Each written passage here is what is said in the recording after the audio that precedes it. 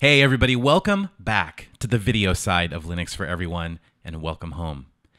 Right off the top, let me tell you I am so grateful for all of your comments and likes and subscribes and all the engagement that you give this channel. I'm already seeing this incredible community forming around the channel, in the comments, helping each other out, expressing opinions, and making this channel a better place. So I appreciate that.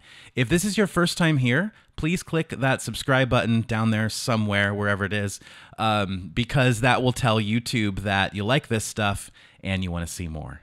So a lot of you have asked me about the System76 Thelio, and the Thelio is something kind of special. It is a step towards an open hardware movement where they have a daughter board that, among other things, controls the cooling of the system. And that is completely open source. The design is available.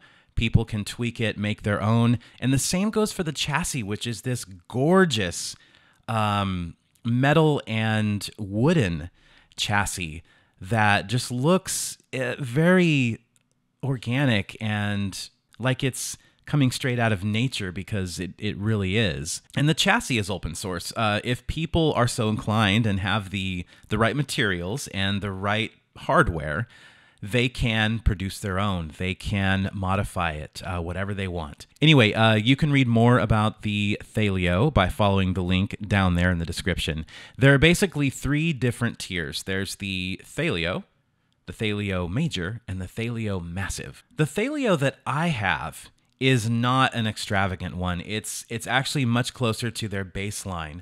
So it's basically the system.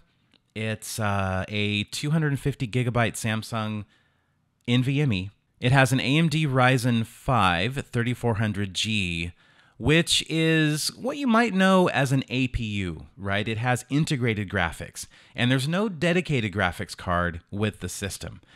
So I wanted to see, and a lot of you asked for this, what can this thing handle for gaming, right? What can an integrated graphics solution provide for gaming? Can it even do 1080p? Can you play on low, medium, high?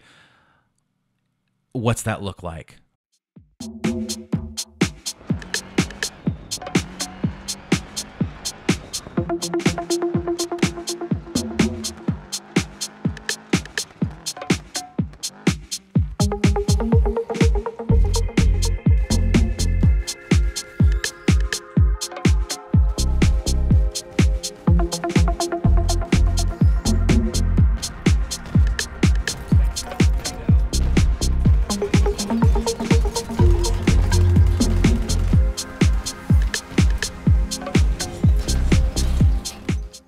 So let's fire up Dirt Rally very quickly, and let me just spend a few seconds showing you the performance that you can get. And granted, this is this game's a few years old. That's fair, but it's also graphically demanding, and we're going to be running at 1080p on medium graphics quality, all happening off of 16 gigabytes of RAM and a Ryzen 3400G APU. So not bad so far.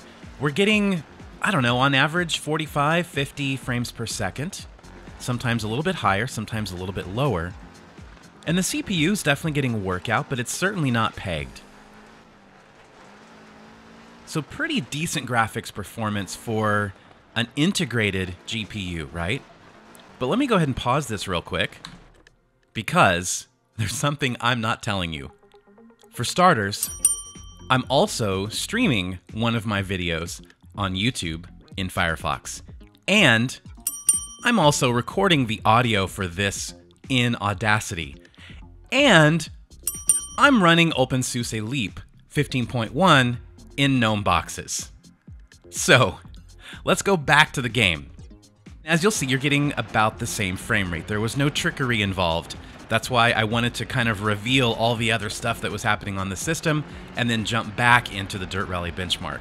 Now, the most astounding thing to me is that while all of this is happening, the Thelio itself is so quiet. I want to just put the microphone there and do a sound test, but honestly, you won't really hear anything. It's a barely perceptible whisper when the system is under this much load. And when it's not under this much load, it's super quiet. So all in all, I have to say that I'm extremely impressed so far with how even one of the baseline Thelios can handle quite a workload.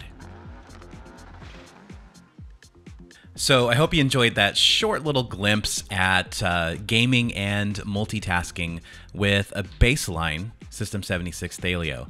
Now the Ryzen 5 3400G that's inside of mine retails for about $150. So if you're just doing some light gaming at 1080p, whether that's indie games or some older AAA, more graphically demanding titles, then I think you're going to be all set. But to make sure, I've got a ton of titles downloading on Steam right now, and I'm going to benchmark many more than what you saw in this video. And I'm also going to see just how far I can push this thing. If you enjoyed this video, please click that like button and leave a comment, because both of those things show other people that this is a video worth watching. And I hope you enjoyed watching. Until next time, take care, and take care of each other. And say bye to Chi-Chi.